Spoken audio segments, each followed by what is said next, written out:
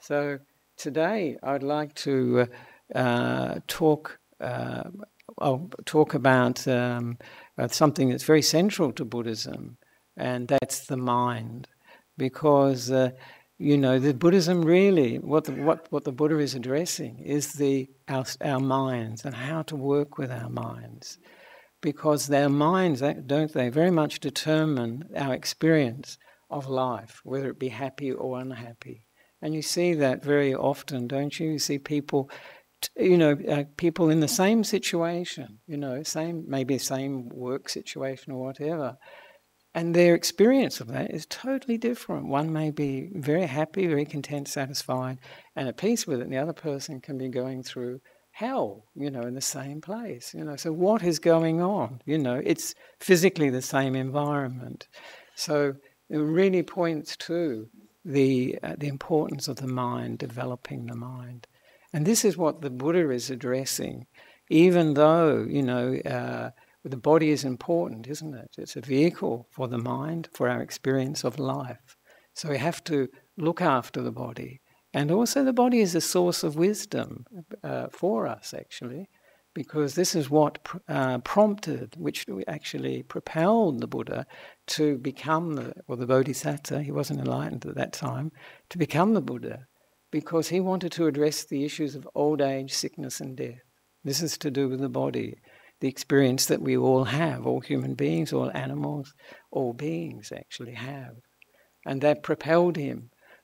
And to develop the wisdom, that mental understanding of the world as it is, which brought peace and happiness to him and enabled him to finish with samsara, we call it the worldly conditions. So today I'd like to start by mentioning too that one of the very interesting things when you fly, I think most people have this experience actually, when you're in an aeroplane above the clouds, and you just see above the clouds, what do you see? You see blue sky, and then you see the clouds below you, if there are clouds. And it's really quite interesting that this is a bit like the mind, the nature of the mind. The blue sky, the Buddha would say, is like the nature of the mind. And the clouds are like the conditions that come into the mind, like unhappiness, happiness, sometimes defilements coming up, anger, envy, jealousy, sometimes very good qualities, loving kindness, compassion, and wisdom in the mind. So these things are in the mind. But the mind in itself, the Buddha was talking about, is like the blue sky. And one of the quotations that I like very much, and I think most Buddhists, especially from Sri Lanka, traditional Buddhist countries, will know, is from the Dhammapada. And I give you the English translation. Mind is the forerunner of all mental states. Mind is their chief. They are mind-made. If with an impure mind one speaks or acts, suffering follows one, like the wheel follows the foot of the ox. And then the second verse, these are like pairs, we say. Mind is the forerunner of all mental states. Mind is their chief. They are mind-made. If with a pure mind one speaks or acts, happiness follows, like one's never-departing shadow. So this is making a really important point. It's like the sky. The mind is different from the mental states, the emotions, the reactions that come up in our minds. And if that were not the case, if the mind and our mental states, the anger, irritation, annoyance were one thing, would it be possible to change? Would it be possible to develop other qualities? And of course, many people, they have this idea that, I'm an angry person, this quality is almost like permanent for them. And if you have this idea, then how can you develop, that's part of your personality, If one gets rid of that anger, who am I? I'm no longer the angry person or the kind person, whatever it is. So this is very, as I was saying with the blue sky, it's pointing to the fact that the mind and these qualities that visit the mind come and go. They're not permanent and they can change. And that is a really important point to to dwell on, actually, because, as I say, many people, I know in the West it's very common people to think these things are natural. They're there sort of almost permanently. You know, they come and go, of course, but, you know, they are there as intrinsic part of the mind. They are there, they're sort of wired into the mind. And of course, this is what the Buddha is saying. No, this is not the case. We can change. We can develop the mind. We can reduce our negative qualities. We can promote our positive qualities. And this is a very, very important point, because it encourages. We know we can deal with our negative qualities and develop the positive ones. And also the other thing that comes from this is really that, you know, if he's talking about karma, really, when he says if we act with an impure mind, then if we act or we speak with an impure mind, then the results of that are suffering. That's the results that come from that. Just like the ox with the wheels of the cart following behind the ox. It's just very natural consequence. So he's talking about karma of our actions. And this is quite an important point, because you see cause and effect. And sometimes people say, you know, I hear Buddhists, even in Sri Lanka, you know, people say, I don't believe in karma and rebirth, you know. And but I am amazed, because I think you can see it in everyday life. You can see, you know, if you say or do something to a person that's very negative, you'll get something back, either from that person or later yourself. You'll feel, I shouldn't have done that. You'll feel regret, remorse. So, you know, I think, to me, I'm always surprised when people find it difficult to accept karma, because we see it in our everyday life. What you give out is what you get back. You know, what goes around comes around. This idea is inherent, and actually, it's the basis, in a sense, of science too, isn't it? Cause and effect. Cause and effect. There is a link. It's not just a random occurrence, which, you know, would make life an incredibly difficult process to negotiate. So that's very important, that we realize, you know, that we have that the states of mind that come up from our mind generate this karma, and that has a big effect on our lives here and now and in the future. So this is a very important part, that we can change them too. And I have so what is the most important thing in our lives? You know, is it the body? Is it the mind?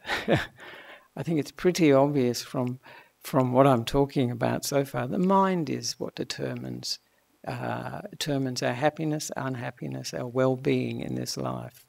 And I often say to people, there are many people can have very attractive, beautiful bodies, handsome bodies, faces and so on, but not handsome or beautiful minds.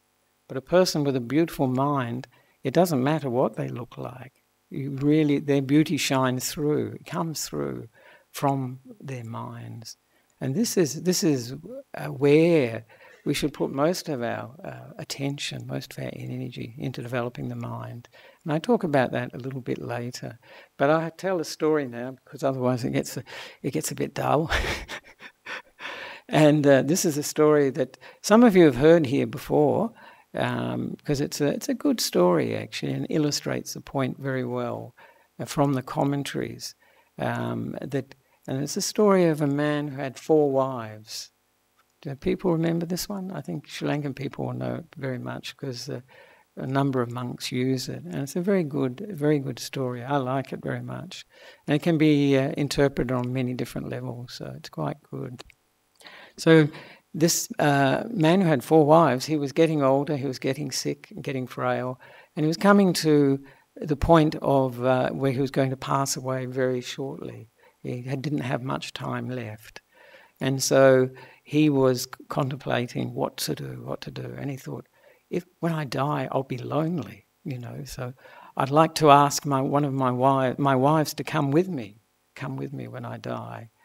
And so he thought this would be no problem at all. They'd they'd shared their lives together, so of course they'd come with him after he died, come with him to whatever life he went to after that. And so his first wife, the first wife he spoke to, was the one that he was most fond of, and he'd only married her recently. She was young and beautiful. She was a bit like a model, and he really enjoyed her presence, having her around, and he showered a lot of attention and money on her. Bought her all the best clothes from Paris and all these fine perfumes or whatever, and enjoyed being, see other people seeing him with her. So he was very, very proud of this. And so he thought, well, I've spent a lot of time and attention and money with my first, this is actually his last wife really, this wife. And so she will surely come with me. And so he asked her, will you, darling, will you come with me when I die? So I won't be lonely after death, whatever life I go to. And he was expecting, yes, of course.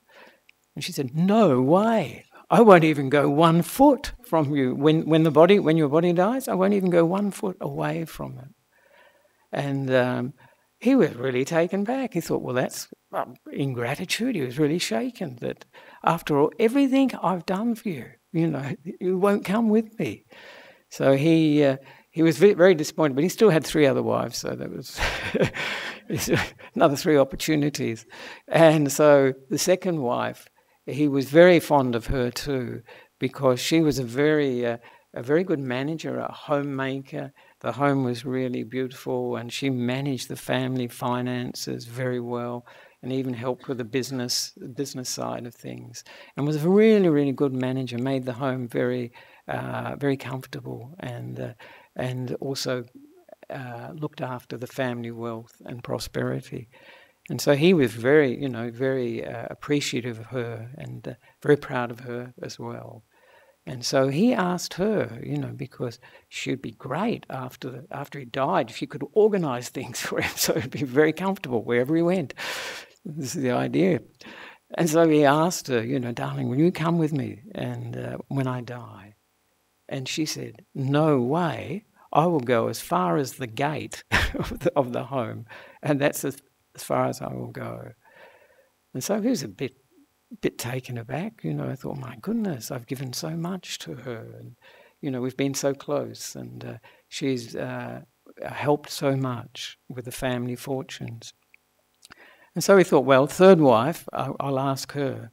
And the third wife was a very good communicator, maybe people would say networker, and she was very, very good with the family and bringing harmony to the family, to the relatives, and to the friends as well, and also business associates and so on. So she was very good. People liked her, and she was a good communicator. And she always praised him, and he was very kind to him. And so he thought, yes, she'll make a very good companion in this afterlife, and people would be.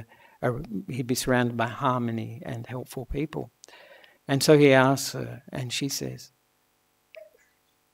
I think everybody knows, she said, absolutely no, I'm not going, but I'll go to the grave, as far as the grave, and that's it. He was a bit taken aback again, but he thought, that's further. The first one, only 1 foot, wouldn't even go a foot from the body, from where he died. The second one would go to the gate. The third one, at least go to the grave. That's quite good, isn't it? Getting better, closer anyway, he thought. And then he had the fourth wife. And the fourth wife, he was the original wife, actually. He'd married her when he was young, she was young.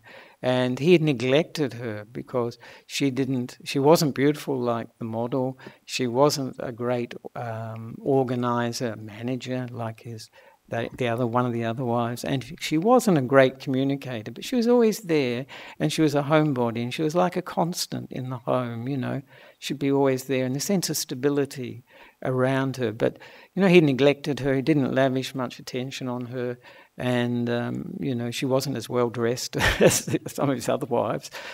And so even though he would have, I think, much preferred some of the other wives to come, he asked her anyway, will you come with me, darling, when I pass away? And he was shocked, because she said, of course I'll come with you when you pass away. And he couldn't believe it. He thought, my goodness, the other 3 wives, there was no way. They were very definite. They couldn't go with him. And so he was very pleased that she would come with him. And now this is a time for asking who the wives were. I know some of you know who the wives were. Who was the first wife, the model, the beautiful wife that he lavished so much attention on? Can you guess? That's a very... Wow, I think some people have forgotten the story, actually. Yes, Adrian's got it. It's the body. It symbolises the body, our attachment to the body, how it looks, giving it clothes, looking after it. We give a lot of attention to the body. If you look at our lives, our homes are built around the body. We've got our bedrooms, dining rooms, we've got toilets, we've got everything, for the body, and the cars, our offices, we've got chairs, we've got everything for the body, comfort for the body. And actually, if you look at most of our expenditure, it is on the body, really on the body, and very little on the mind, actually. So this symbolises the body, but it also, you can think of it too as being like pleasure and pain too. We are caught up, as it were, in pleasure and pain. We want pleasure, of course, pleasure of the body. We want to have nice food, nice sounds, sights, all these things. And we want to avoid, all cost, pain. So this can also symbolise pleasure, at least. This is what he's looking for, the pleasure of this companion, this beautiful companion. And it also symbolises the body. So this is where most of our attention goes. And so, I think Adrian got that one, but who is wife number 2, the manager? That's pretty easy, actually. This is what people are mainly concerned with, where our main concerns are. And I think everybody can relate to the body. Does anybody disagree that, no, I'm not interested in the body at all. I sometimes forget to feed it. And who is the second one? The manager, who makes the home very, very comfortable, organises the finances, and arranges everything. Any ideas? Very easy. Finances, yes. Possessions and wealth, isn't it? Really, possessions and wealth. So this is something that people are very concerned with, and they like to take with them, wouldn't they? They'd like to, I don't know if they'd like to take their bodies with them so much, especially if it's an old body. but certainly people like to take their possessions and wealth with them if they could. Of course they can't. So that's the other side to it. And so possessions and wealth is a part of another way you can look at that, and there's another way you can view this story, is that it can be gain. We're all interested in gaining, getting more money, getting more this. Sometimes people want to get better meditation, get jhanas, get states of enlightenment. So this is the getting type of mind. So this is what we call a worldly condition. And the Buddha said this turns the world around. So, the idea of pleasure, it turns the world around, the body and pleasure. This is what people focus on. And also wealth, getting, this is what we also focus on. So these are very central concerns. So who is wife 3? Does anybody have an idea? Wife 3 is a communicator, the networker par excellence. She's very good, and she makes people happy.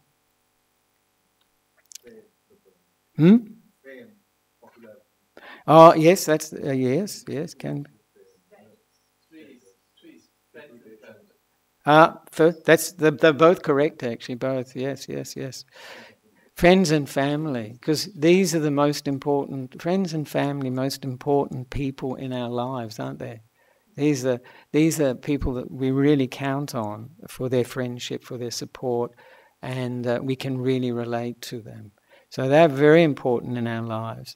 But also, as you said actually, that it also, at another level, it represents fame, wanting fame and status, wanting to avoid obscurity.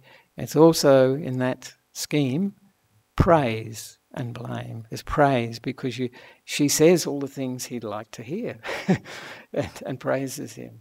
And this drives our lives too, because we all want to make a mark in life. You know, I don't know if everybody wants to be famous, you know, but they certainly want to make a mark in life, so that they're remembered. You know, they're remembered. People say to me, they say, "Oh, you're on YouTube," you know, like this is some sort of fame or something. And I say to them, "Who isn't? Who isn't on YouTube?" So I don't think it's a particularly famous thing, you know, to be on YouTube.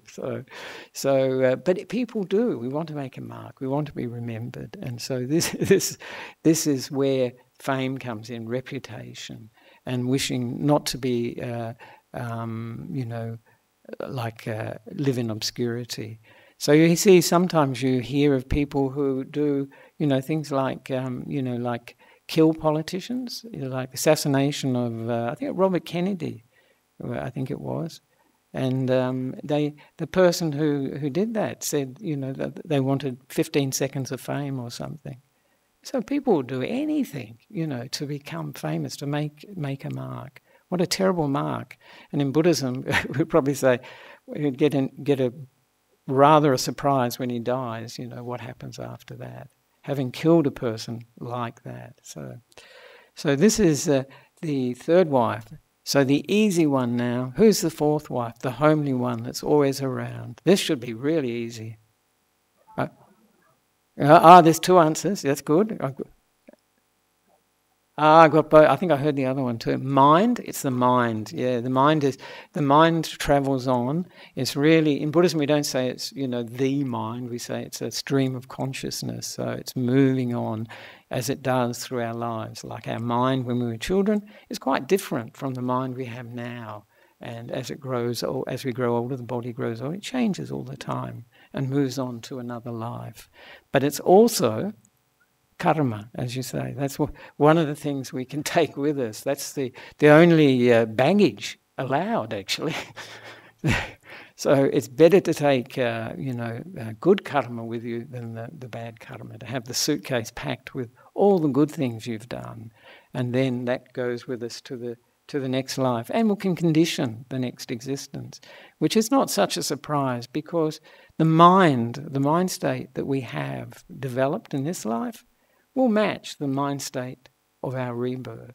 So if we've developed a lot of anger, violence, harming others, maybe harming ourselves even, we go to a state where similar conditions prevail.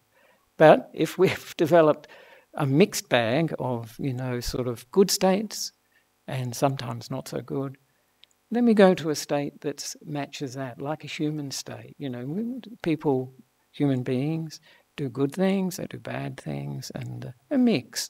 And if we do a lot of good things, then we say you go to a state which matches that. And this is like a divine beings, we call them, you know, heavenly beings, where it's it's not such a physical world that we have, more of a mental experience, mental body. So that we can take with us. But the important thing, as I mentioned, was number 4 wife.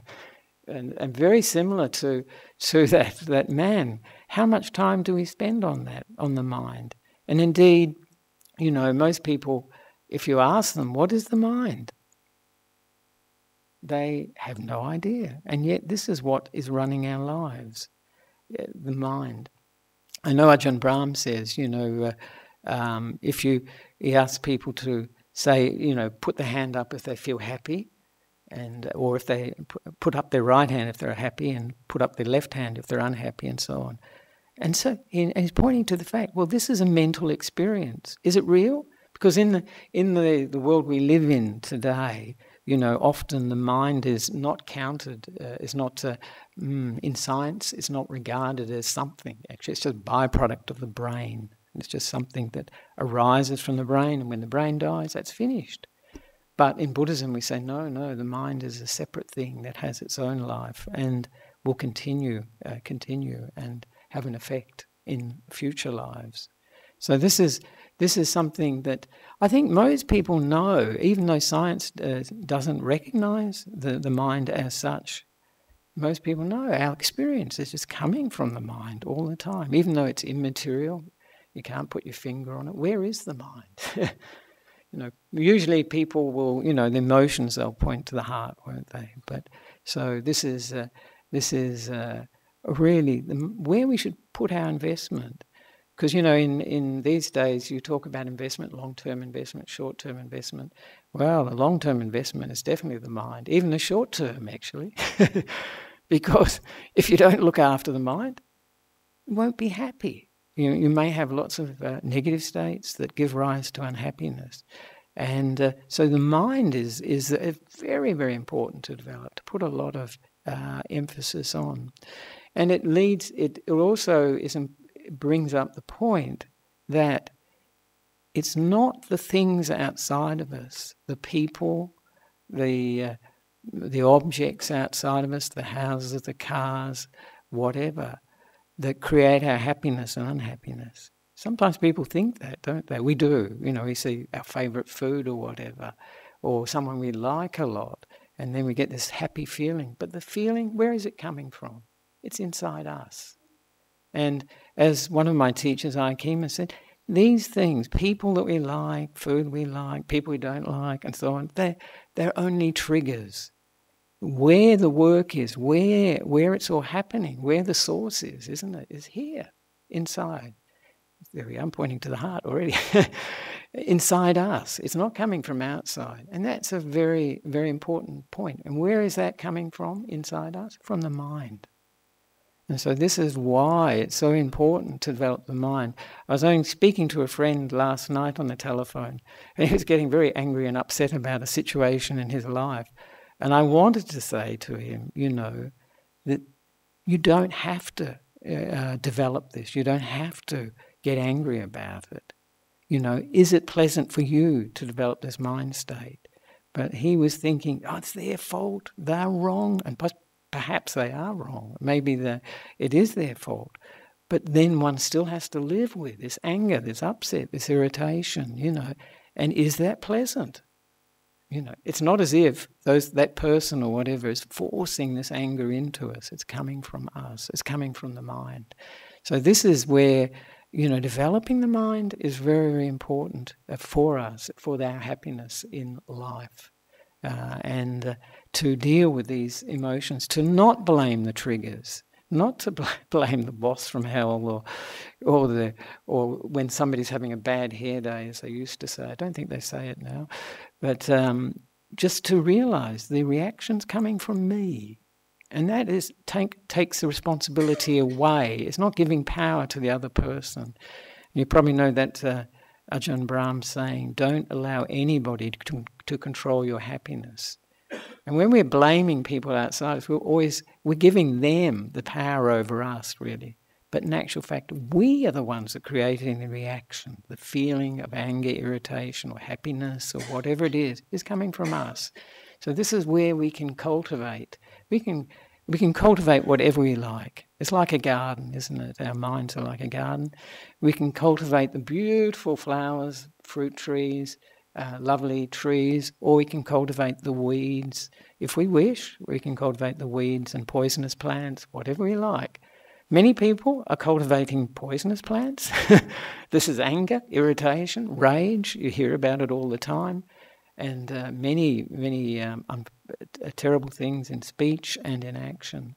And some people are developing the flowers, the beautiful flowers, trees and fruit trees, which are the wholesome qualities. And then we get the benefit if we develop those. We enjoy them, we get happiness from them. The negative qualities, we don't get much out of them. What do people get out of the negative qualities? It's pretty easy. It's a sense of self, isn't it? Usually I'm right. And because I'm right, then I'm entitled to be angry, annoyed, whatever, with this person. So this is a support for that sense of self, but it's not of much value. It's like eating junk food all the time, or even worse than junk food, poison. It's poison. So that's very... another story that I like to tell, because otherwise it gets too much, is a story from Nasrudin that I haven't told for a long time, so that's good. And the story about Nasrudin is, Nasrudin was a Sufi. Do people know what a Sufi is?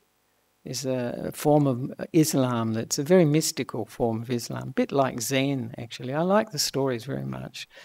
And they're very funny too, usually very funny, and have a very good point. And he was supposed to have been a person that existed in Turkey, I think about 800, 900 AD. So, and this story was one evening, Nasrudin was outside his house in the street under the light, and he was looking on the ground, very closely, looking around, very intently, that's the word, intently looking around. And his neighbour saw him outside the house, and he thought, oh, I wonder what he's looking for, And he came out and asked him, Nasrudin, what are you looking for? And he said, my key, the key to the house. And he said, oh, all right, I'll help you. So he got down and had a look around. They searched everywhere. And he said, they couldn't find it. And the neighbour said to him, as people do, where did you lose it? Do you know where you lost it? I always think that's a wonderful question, isn't it? It wouldn't be lost if you knew. That's incredible. And he said, yes, I know where I lost it. So Nasrudin was ahead of him, actually. And he said, well, where'd you lose it? Where did you drop it? Oh, inside the house. He said, why are you looking outside the house? He said, the light is much better out here. And that's what we do. We're looking outside the house, which is our mind, and we're looking outside into the world. We're looking for our happiness in the world. We're looking for meaning in the world from the sights, nice sights, sounds, smells, tastes, and touches. And this is where most people are putting their attention. And the Buddha is saying to us, no, look inside. And all spiritual traditions, really, they do say that. And everybody knows that in a way, don't they? That happiness, wisdom is inside, not out there. It's really putting attention where we need to put the attention, on the mind, on the inner qualities that we're developing. So this is it's a good story. I like the story of Nasrudin. Many good stories. So, and one of the sayings I like of the Buddha that makes this emphasizes the difference between the mind and the mind states. These mind and the mental states that we mentioned in the first quotation, making that distinction between them is this quotation that I like very much. And the Buddha says, luminous monks, luminous is like full of light, like brilliant, radiant. And you may find this interesting. Luminous monks is the mind, but it is defiled by visiting defilements. The uninstructed worldling, this is a person who doesn't know anything about the Buddha's teachings or a religious teaching or spiritual teaching, does not understand this as it really is. Therefore I say that for the uninstructed worldling, there is no development of the mind. And then Buddha always puts the negative case and then the positive case. It's really balanced, actually. The positive is, he always leaves it to last because that's what you remember, you want to remember. And he says, luminous monks is this mind when it is freed from visiting defilements. The instructed noble disciple understands this as it really is. Therefore I say that for the instructed noble disciple, there is development of the mind. So this is what I was saying about earlier, that if we think these negative qualities are part and parcel of us, we can't get rid of them. We can't change them. Rid of them is probably the wrong word because it's quite negative, forceful. So we can't change. So it's very, very important to see that the essential quality of the mind the Buddha is pointing to is luminous, is radiant. And when people experience deep meditation, this is what they experience, these bright lights in the mind, which can become nimittas, these signs, which can take them into even deeper meditation. And this is the essential nature of the mind. Our job is to develop the good qualities, reduce the negative, so that this luminous, radiant quality becomes more and more continuous, becomes more and more obvious to us. But it's good news, because it means that we can purify the mind. It is possible to purify the mind. It is possible to decrease and then eventually abandon anger, irritation, jealousy, envy, all those qualities that make our lives unhappy and a lot of suffering. So that is but the point of the Buddha is talking about too is that if you, as I say, if you don't realize that these defilements are only visiting, they're exterior to the mind, they're not in part of the mind. If you don't realize that, you don't develop the mind. Why develop it? Most people actually, they think, well, it's just as it is, and they don't do anything about it. But the Buddha is saying, if you think like that, you won't develop it. But if you realize, yes, the mind is in essential nature luminous, and these things are only visitors, really unpleasant visitors at that, visitors you could well do without. We could all well do without. If you realize that, then you can do something. Then you can develop the mind. And that's the beauty of the Buddha's teachings, that with these wholesome qualities and negative qualities, he taught us ways to reduce the negative ones, to develop the positive ones, and to purify the mind totally, which is something that most people, they think it's impossible, I'm like this. And also they may think it's too much work. But how do we develop the mind is very important. Actually, that's a good quote. In a very important way, because otherwise this is a very theoretical talk, it becomes, but the Buddha gave very clear ways that we can develop our minds. And everybody here knows those ways, I'm sure. And the first one was dana. Dana is giving.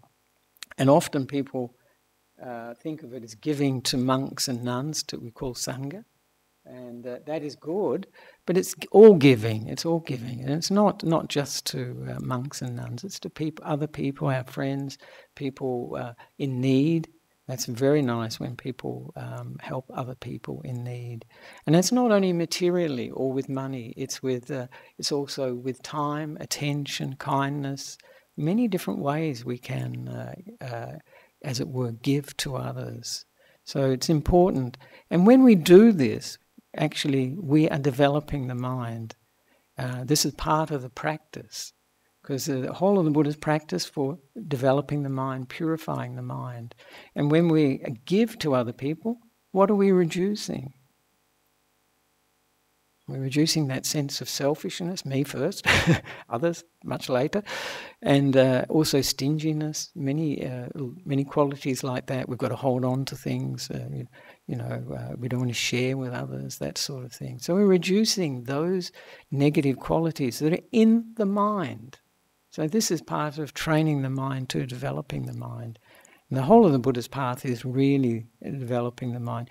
And it's not only the negative side. When with dana, of course, we should aim when we're giving to whoever to have a really good mind state. We say joy in the mind. Be happy to give, not to have reservations and think, oh, maybe I shouldn't give. Or to give wholeheartedly is really something that can bring a lot of happiness and joy to us. And in the Buddha's teaching, he says, we can use dana, what we've done, the things we have given to others, we can remember, and we can use that to bring happiness into the mind for the meditation, because the meditation really flourishes when the mind is happy. If the mind is unhappy, it won't develop. Actually, it won't develop. It's from happiness that we get the mind coming together in one place, in one spot, and then developing wisdom. the mind, like everyone else, if it's happy, it'll be happy to stay where it is, and therefore be still, be peaceful, calm. But if the mind isn't happy, then it'll think about the past, the future, this and that. It won't be happy to be here. So this dana, the happiness we can get from dana, very important for our meditation too.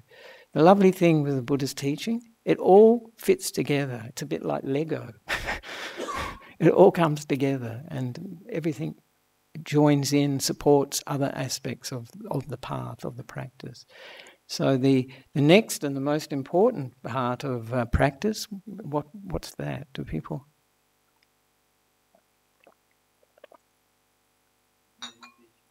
No. Actually, sila. Yeah, sila is a Pali word for our actions of body and speech, but it's also coming from our mind. So it actually requires quite a bit of mind work on the mind as well. And then we took the 5 precepts earlier, and this is what defines a practicing Buddhist, is taking the 5 precepts and trying to live by them. This is not necessarily having to be perfect with it, but in order to develop these precepts, we'd have to develop the mind too. We have to, as it were, have awareness of what we're doing.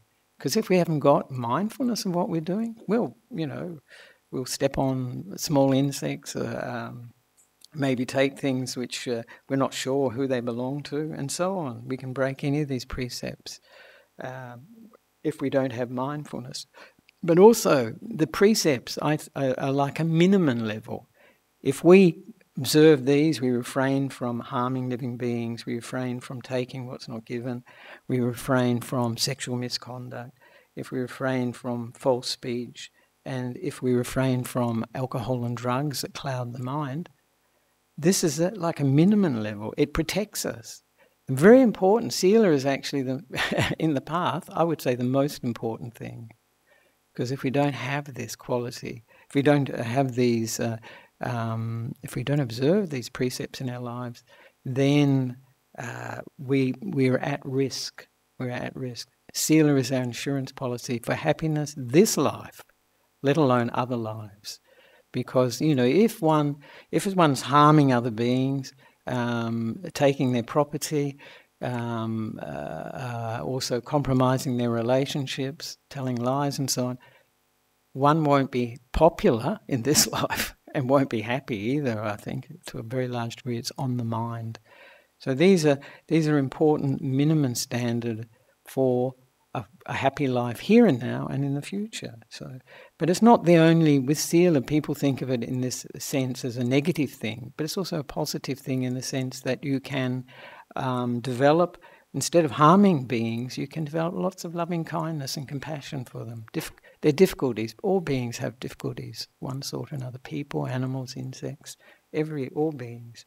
And also, like, instead of taking things, giving is, we talked about dana before and so on. So these things we can develop the positive qualities as well and take them to the max. There's no limit to these qualities. And they will bring happiness to us, when we feel like the way we've acted and spoken is good, and we feel we've done our best, then we can be at peace with ourselves, quite happy with ourselves. We've done well. And the Buddha always said, that when you keep precepts, we're also giving other beings a great gift, because then they have freedom from fear. They don't have to worry that we're going to harm them, take their things, or whatever. So this is a gift we give to others. So the sense of worry, concern that they may have, fear they may have, is reduced greatly. So it's a real gift for them. And I say, if the world kept 5 precepts, it would be like heaven here on earth. It would be heaven. It would, truly. So, and we'd have very few problems. I think it would be amazing. So that's Sila, and that's as I say, that is cultivating, is using the mind, because we need the mind to keep Sila. We need the mind to develop those positive aspects of Sila. But then, of course, bhavana, they call it. Bhavana is cultivating the mind, and this is a broader term for the Buddha used. Cultivating the mind. In Sri Lanka, bhavana is synonymous with meditation. But in the Buddhist teaching, meditation's part of bhavana. Bhavana is cultivating or developing the mind. And there are many, we cultivate and develop the mind when we're doing giving, when we're keeping the precepts, the sila, throughout the day, all the time, we can cultivate the mind. And how do we do this? Very simple. If we know of things that cause negative mind states to arise, we avoid them. If it's people or places, people or situations, we avoid them. Or if those mind states, negative mind states arise, we try to let go of them as best we can or reduce them. And the third aspect is if we can develop positive mind states. And this will bring us happiness and also avoid negative mind states. If you've got a positive mind state running in your mind, very difficult to get angry. If you've got a lot of loving kindness, somebody does something they shouldn't have, cut you off in traffic, said something that's not pleasant, you may be a little irritated, but you won't be probably very angry if you've got loving kindness in the mind. And the last one the Buddha said, these are the 4 right efforts, is to develop those wholesome states, maintain them, keep them going. And this will bring us happiness, And so this is very, very useful for bhavana. And then, of course, the next thing, meditation, part of bhavana actually. And this is when we directly work on the mind, develop sati, mindfulness, and we can develop loving kindness, all the different types of meditation. We can develop samadhi from them. This is where the mind comes together. And then we can go into deeper meditations like the jhanas, which are great, incredibly blissful states of being that give rise to insight, can give rise to insight. So this is what those meditation is very good for.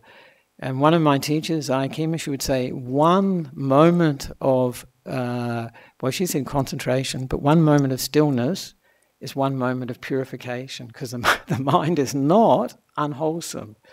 Because if the mind is still, it's not negative. It's just still. And so one moment of stillness is a moment of purification. And so this is what the aim of the tranquil meditation is, that to bring the mind together to reduce and eventually eliminate the defilements, the negative qualities in the mind. And the Buddha said this is what this is for, and then it can lead to the liberation of the mind from the defilements. And then the other aspect that comes with that, of course, from meditation, once the mind is very still, very peaceful, it's got the potential to see things in a different way, see deeply into things, and then wisdom can arise, can't it? And this is actually the aim of the Buddha's teaching. And this is where we can develop liberation through wisdom. There's 2 aspects of liberating the mind from samsara.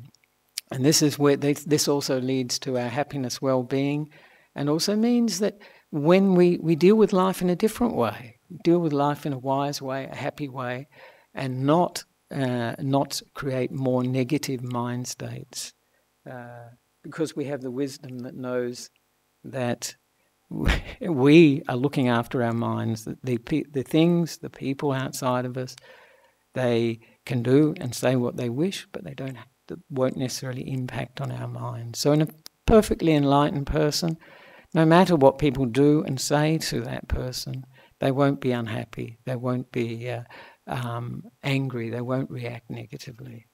And this is great happiness because they're in control of their own happiness in a sense.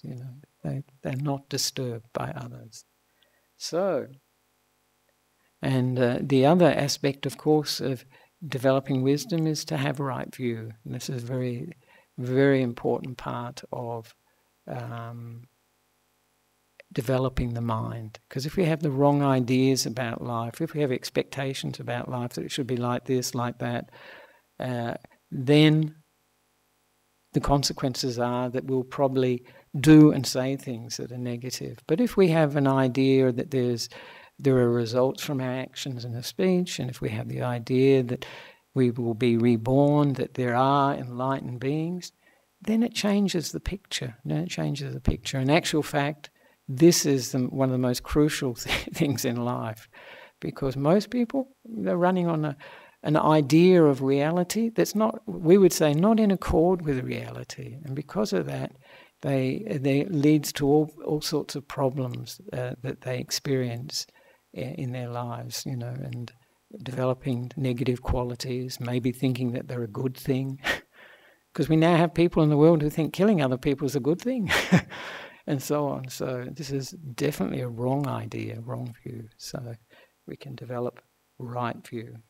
So I'd like to just finish there with just to encourage you to remember the blue sky. When you see the blue sky, if it comes out today, to remember that the mind is like that blue sky. And it can be, we can develop that purity, we can remove the clouds and all the turbulent weather that exists below the blue sky, and realize that purity of mind. We can develop that purity of mind, which is in accord with reality, totally in accord with reality, not in conflict. And it is a very happy, pure state of being that can help not only ourselves. It's not just for us that we develop our minds, it's for other people too.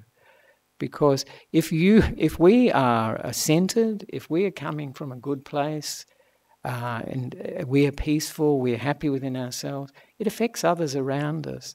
And it's very interesting that you notice, if people have, sometimes people have grudges with each other, and, like they're not talking to, happens in families, not talking to each other for years. If one person changes and lets go of that, Adayaka, one of the supporters in Colombo, is telling me it happened with her. She hadn't talked to her sisters for years and years, and then eventually she resolved it in herself. She came to peace within herself. She said, it's okay. She didn't have to say anything to the others.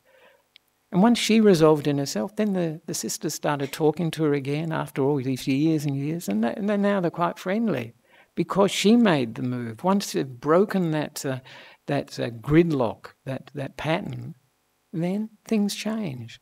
So if we're coming from a good place, this is possible. The people around us will be affected by that. Just as if someone's very angry, irritable, and really angry, you can sometimes feel it when they come into a room. Just the body language, everything is very easy to detect. So let us develop the blue sky mind, a mind like blue sky, which is vast and pure and wise and happy. So I'd like to finish there, and I hope that's of some use to you, not too theoretical, because the whole point of it is to develop the mind, And we can do that 24/7. It's not as if the mind is only here when we sit on cushions or sit in this hall. And so I encourage you to develop the mind.